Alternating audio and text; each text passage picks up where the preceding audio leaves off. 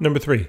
Blood is pumped from the heart at a rate of 5 liters per minute into the aorta of radius 1 centimeter. Determine the speed of blood through the aorta. So so the variable speed, right, we know is velocity. All right, so now take a look at the formulas on the right-hand side and tell me where velocity is.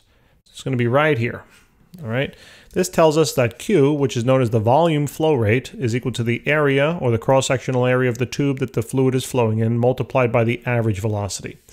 So just so we're familiar, Q has units of meter cubed per second, area is in square meters, and then velocity will be in meters per second. All right.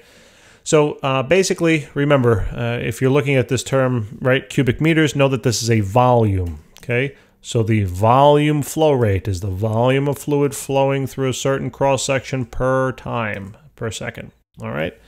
Now they told us a volume flow rate, that's the 5 liters per minute, just not in the right units. Right, so let's just do a quick conversion first. So 5 liters per 1 minute. We need this in terms of cubic meters per second. So let's get rid of the liters and we can convert right to cubic meters instead of going through so many steps. Just know that there's 1,000 liters in 1 cubic meter. So the liters goes bye-bye. Now I got to get rid of the minutes. So since they originate in the denominator, I have to put them in the numerator now so that they cancel.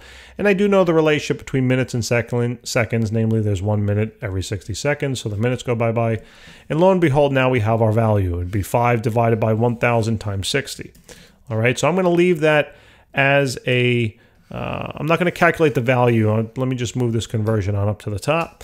And what I'm going to do for Q is I'm going to plug in that. Okay, I'm going to plug in now that it's 5.0 divided then by 1,000 times 60. Okay, that's the volume flow rate in cubic meters per second. The area now, they told us the radius, but you know, in terms of it's a cylinder, right?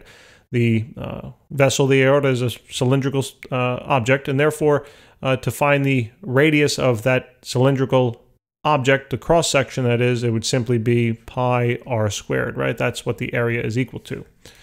So in terms of then plugging in for area here, it's going to be equal to pi, then multiplied by the radius, and here it is, but we need it in terms of meters, so divide it by 100. This should be easy peasy at this point, and square that, and then multiply this then by the velocity. And we are after the velocity, so we just have to simply divide out now the pi times 0.01 squared from both sides.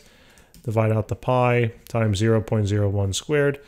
And here we go. We'll get the velocity, right? Not bad, just a bunch of steps. So 5 divided by 1,000, 5 divided by, parenthesis, 1,000 times 60, close parentheses, I get the numerator value. Then take that and divide it then by pi multiplied by 0.01 squared.